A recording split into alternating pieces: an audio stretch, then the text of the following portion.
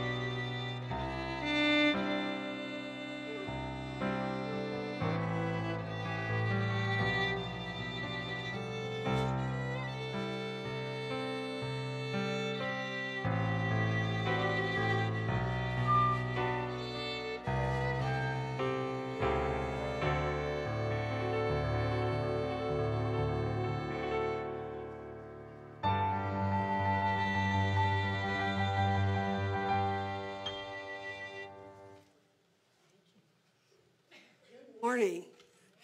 Isn't it a beautiful day today outside? I was talking to someone in Fairbanks yesterday, and they have 96 inches of snow. So I'm thinking it's pretty gorgeous here with the sun shining, and feel the energy. Spring is coming.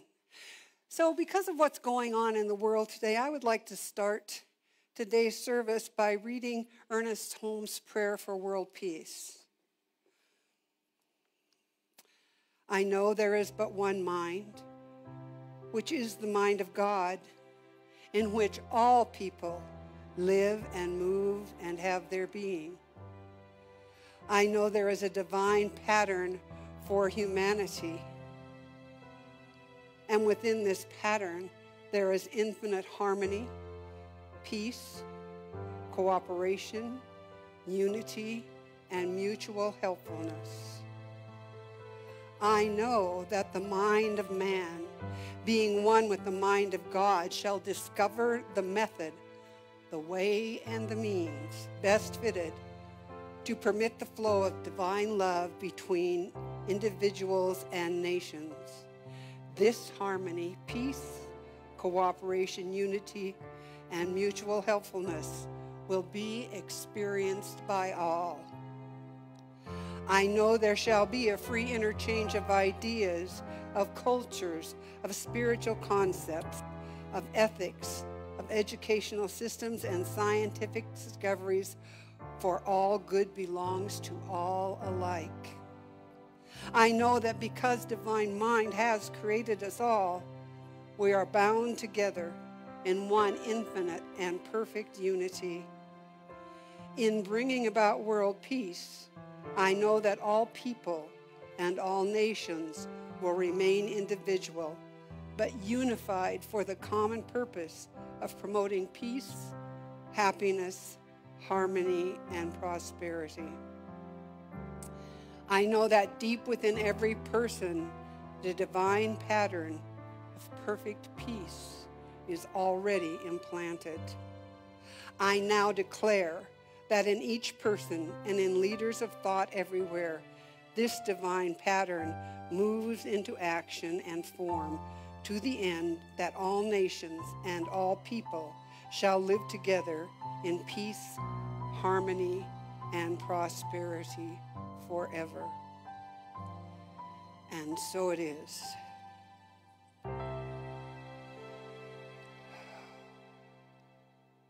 Thank you. Thank you for that. And I just want to remind you that there are prayer request forms on the back table. So if you have something that is heavy on your heart or something that you would like us to celebrate with you, if you fill out one of those prayer request forms and put it in the prayer box, Reverend Yvonne and I will pray with you and for you all week. There's also I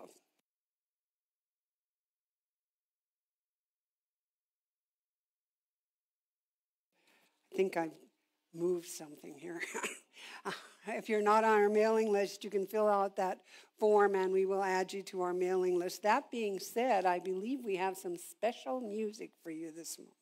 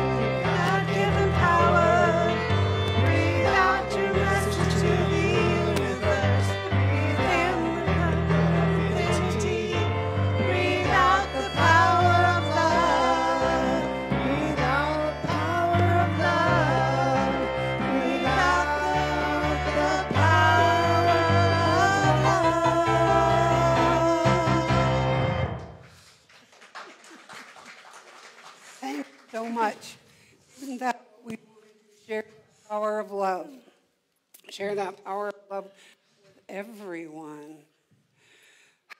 So it's time in our service where we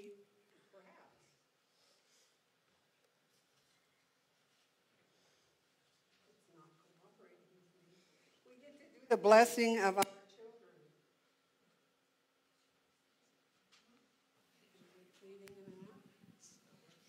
It's not working. Well, I can hear it and then I can't. Okay. Okay, so I'll use this one instead. And maybe I will get this to turn, or maybe I will not. I'm having a moment today. So it's time to do the blessing of our children, and I'm sure most of you remember that. So if you would please join me in blessing all of the children of the world and the child within each and every one of us. Thank you, Dawn. We see you, who you really are, made in the image and likeness of God. We cherish you, we love you, and we love you. And so it is. You need this? Nope. Okay. I screwed that up. I'm sorry. And so right now I'd like to have us move into that silent space, that space within where we commune with the one, knowing truly there is only one life, and that life is God. And that life is perfect, and that life is my life now. That life is wholeness and wellness. That life is love and perfection. I know there is absolutely nothing outside of God. I know that each of us is one with that divine and holy presence, one with love, one with truth, one with peace, one with the one. So I speak my word this day, knowing that as we move through this time, we move through it with ease and grace, uplifted by the one, surrounding one another in light and in love and in peace and in joy, and knowing the truth of our beingness, that we are one with the divine. I know that all of our activities unfold easily and effortlessly. I know that each person we see, we greet as a child of the living God, blessed and holy, and I am grateful. I am grateful for the powerful presence of Spirit within us. I am grateful for the powerful presence of Spirit within our activities. I give great thanks now as I release this word to the perfect working of the perfect law, which always and only says yes. Please join me in affirming, and so it is.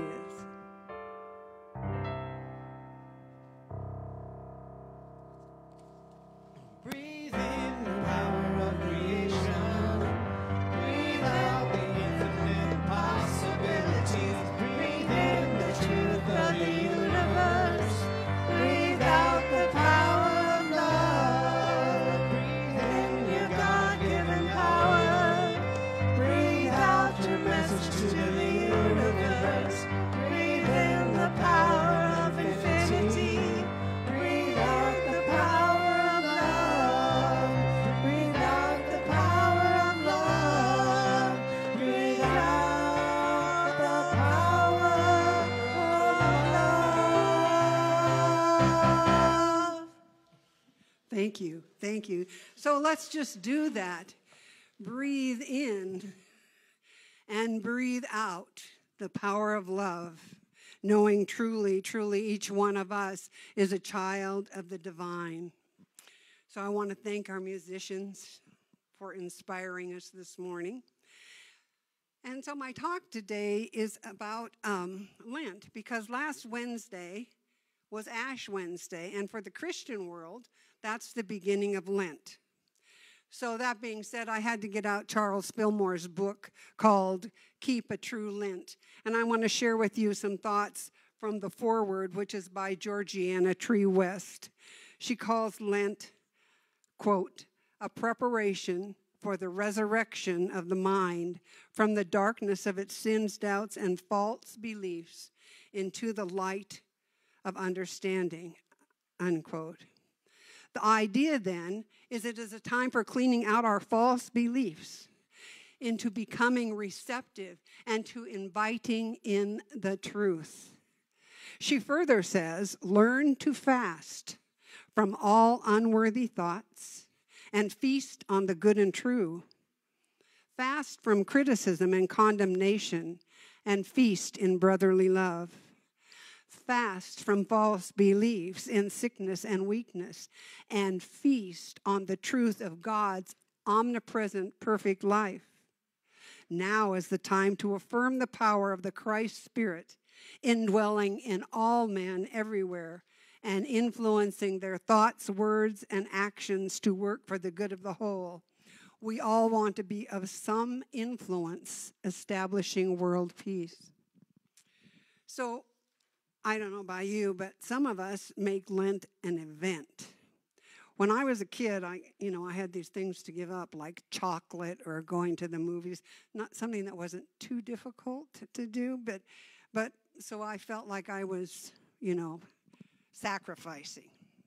Well, there is something to be said for the discipline of giving things up that we consider to be a luxury. There's something to be said for that, but there is also another approach to Lent. Lent could be or is an acronym for letting go of every negative thought. Letting go of every negative thought. It's my understanding that to keep a true Lent, one of the things we need to do is to understand that in our lives, God is always first. Ernest Holmes in The Science of Mind says, a steadfast determination to attain some purpose, the letting go of all that opposes it, a complete reliance upon the law of good, and an unqualified trust in spirit. This is true fasting and true prayer. So what he is telling us is Lent is a time of cleansing. It's a time to let go of our selfish thoughts, of our negative thoughts. It's a spiritual time, and it's a challenging time because I don't know about you, but for me, letting go of some of my negative thoughts can be a bit of an issue. Because I've held on to them for a long time, I'm not quite ready maybe to let them go. But to let them go and to embrace positive thoughts that reinforce our spiritual principles. Last week, Reverend Yvonne talked about forgiveness, letting go of the ties the past has upon us. Lent is a time to rededicate ourselves to positive thinking and to positive acts as we move forward in letting go of every negative thought. It is a time to listen to the inner urgings of our spirit. Peace, be still, and know. We get to listen to the truth.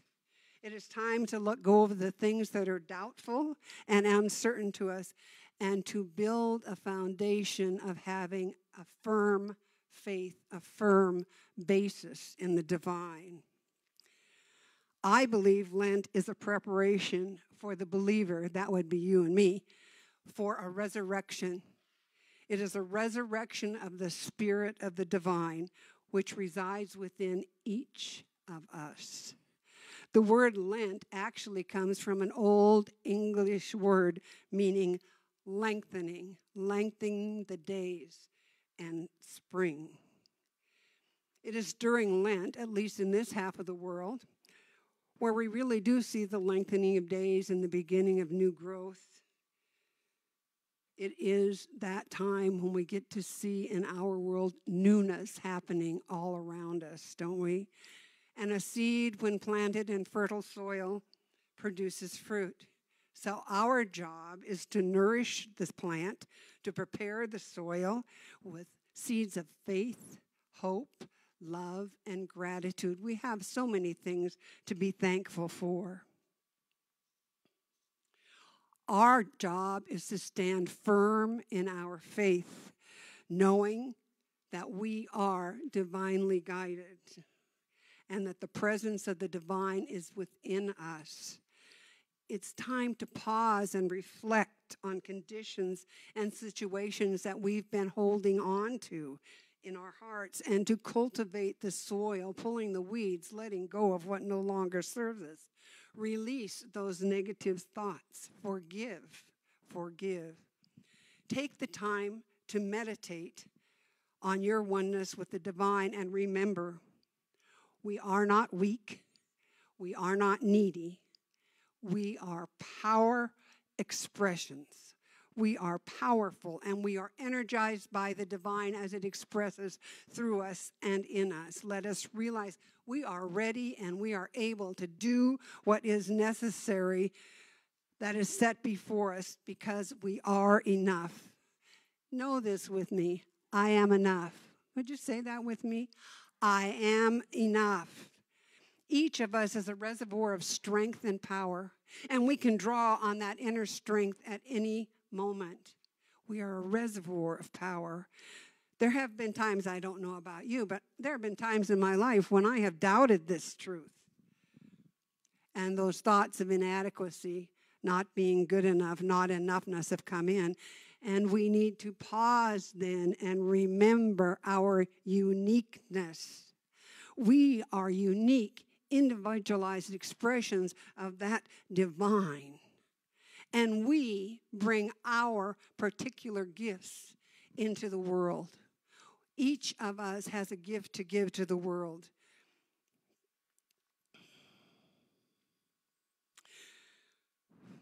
Let us be grateful. Let us be grateful for those gifts and fill our days with joy and fill our days with peace and with friendship and love. In Matthew it says, let your light shine before others so that they may see your good works. And to do that, we must let go of our stinking thinking and our negativity. And we must embrace our wholeness, our goodness, our oneness, our good enoughness, because we are enough. So who am I? And why am I here? And what is my purpose? Even though I'm getting older, every day I still discover something new. Every day I continue to learn and to grow. How about you? Why are you on this planet? On this journey, we get to grow. We get to thrive. We get to become. We get to awaken to our possibilities. Why are we here? Why are you here? Well, you are here to express love. You are here to express that divine presence that resides within you. That is who you are. That is why you're here, and that is our purpose, to be love, to be love.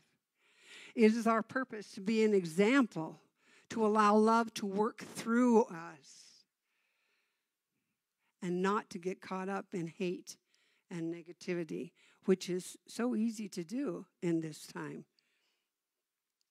By letting go of every negative thought, Lent, and looking for and claiming the good, each one of us helps to change the world around us. We use divine possibilities to create a divine outcome.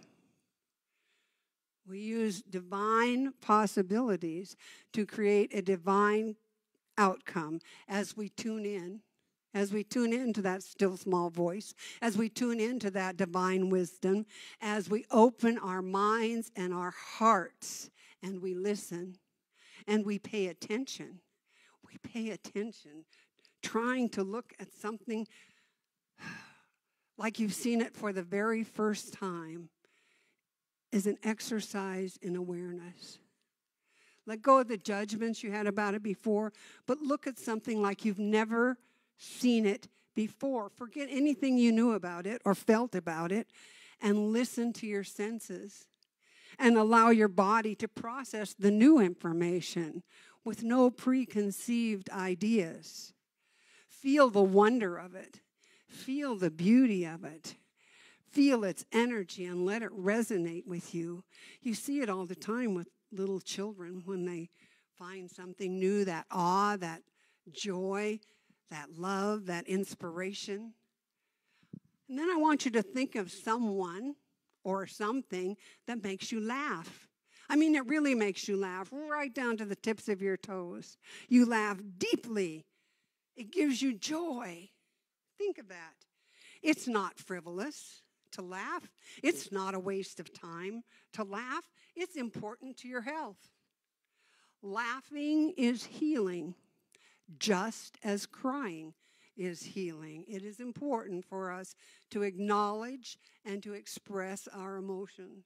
Laughing is good. So what I'd like to ask you to do when you go home is to set a timer for 1 or 2 minutes for a short period of time, and then sit in the silence with your thoughts.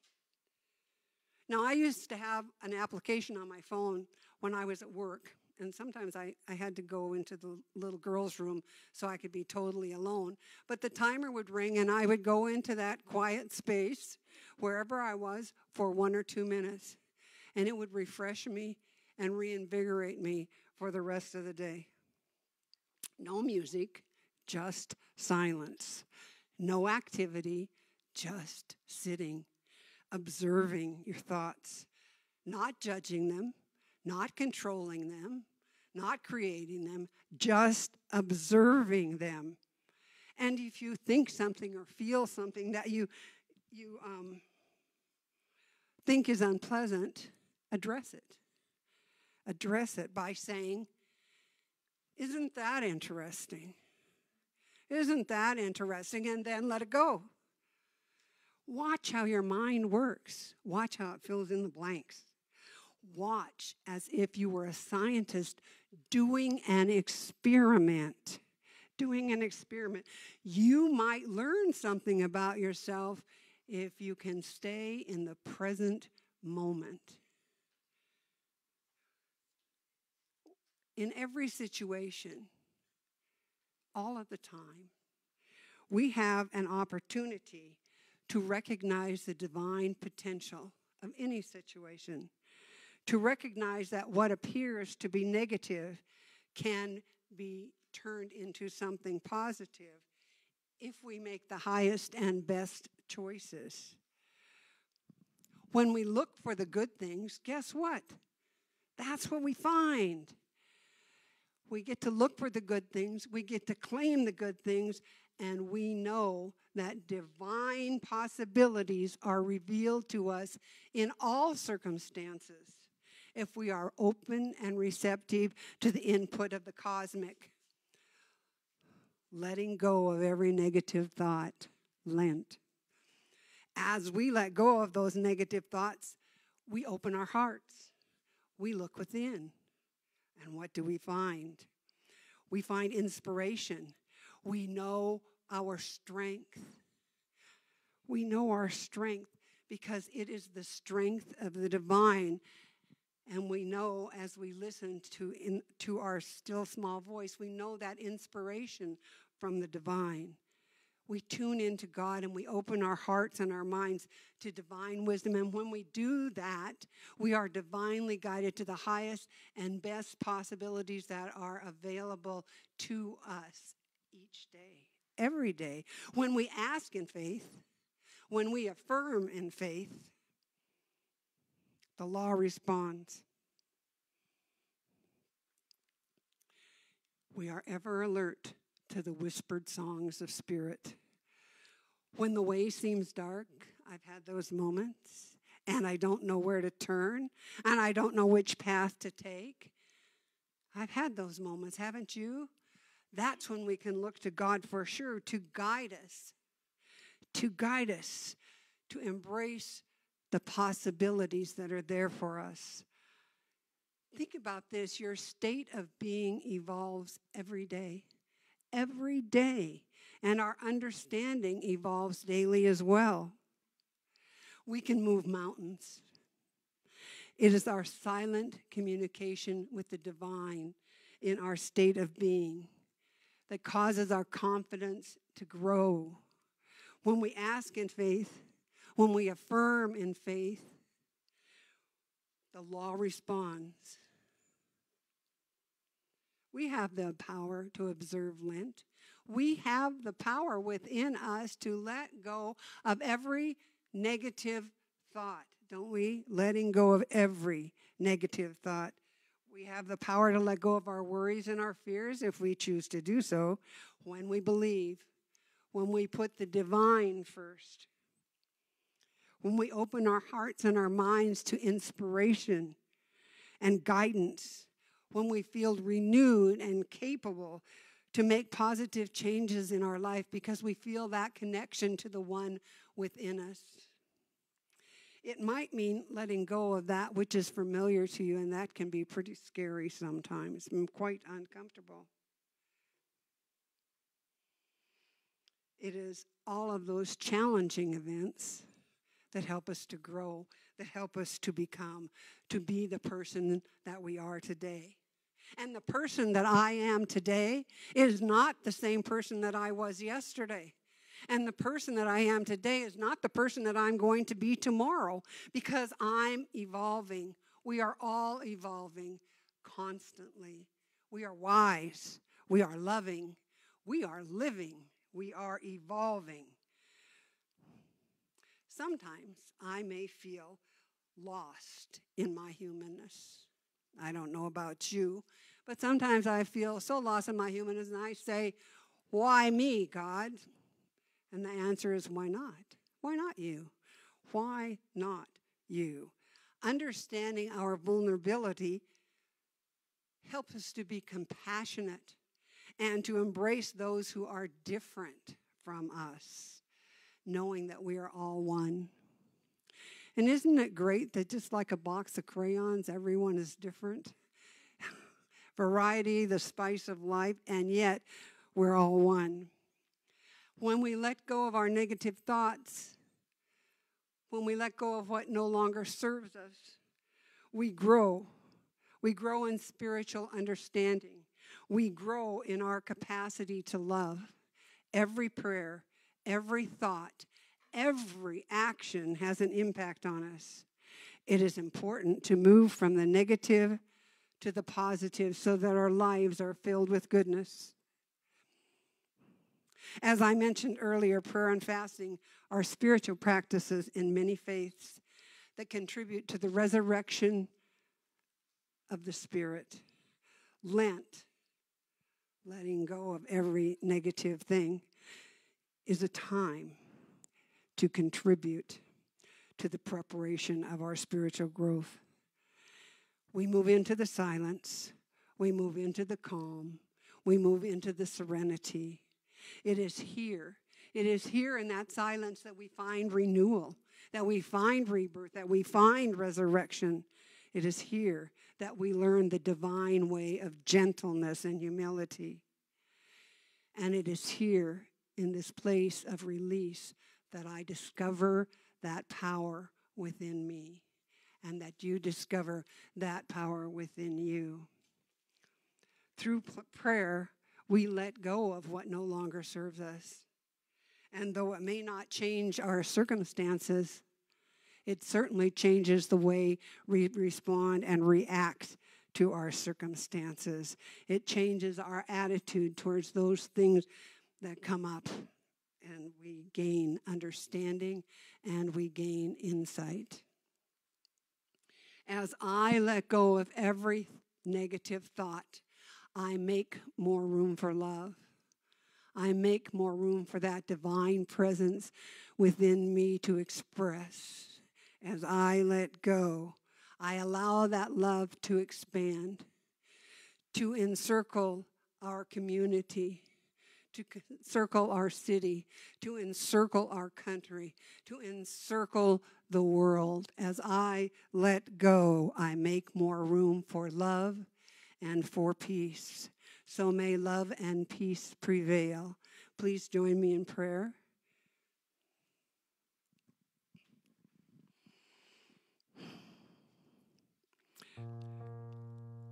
Sweet, sweet Spirit, Father, Mother, God, that divine and holy essence in which we live and breathe and have our being, that divine presence that breathes us. God, who is light and life and love and peace and joy and abundance. God truly is all there is, and I am one with it. And if that is true for me, that is true for all. One with the one with light, one with love, one with peace, one with joy, one with health and with wholeness. And so as I speak my word this day, I speak it knowing truly peace prevails. I know that as we move through this time of change and anxiety, we embrace the wholeness of the one, knowing that truly God supports and strengthens each one of us. We are whole, perfect, and complete, and I'm grateful. I'm grateful for that powerful presence of Spirit within each of us this day. I am grateful for the light and the love and the power of the divine as it shines into each of our lives. I am grateful for the opportunity to be here now. I simply say thank you as I release this word now to the perfect working of the perfect law, which always, and only says yes. Please join me in affirming, and so it is.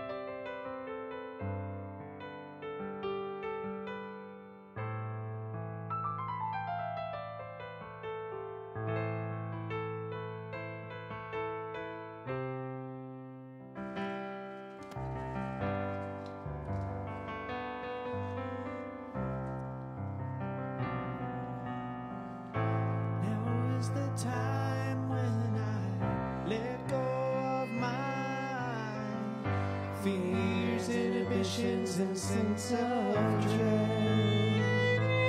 When I give up control and I let you hold me with no resistance in my soul. Now is the time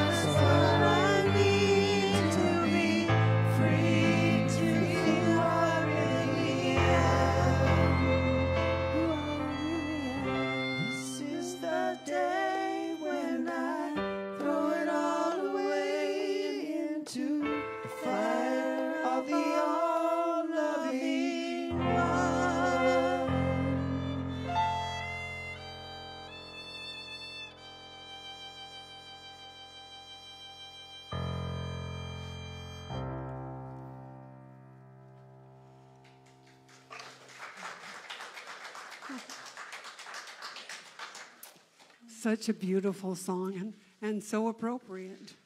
Letting go of what no longer serves us. So I'd like to ask you now to join me in this time of giving and receiving. So those of you online, there is a place on our website where you can donate. And those of you here in the sanctuary, there is a basket on the back table. So I ask you now at this time to take your tithe, your gift, your offering, not only in your hand, but in your heart. And join with me in this prayer of spiritual giving and receiving. Divine love, through me, blesses and multiplies all that I have, all that I give, and all that I receive. Thank you, God, and so it is.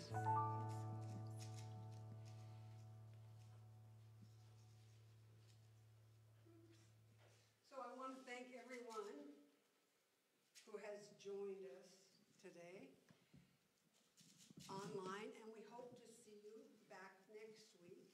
We love you.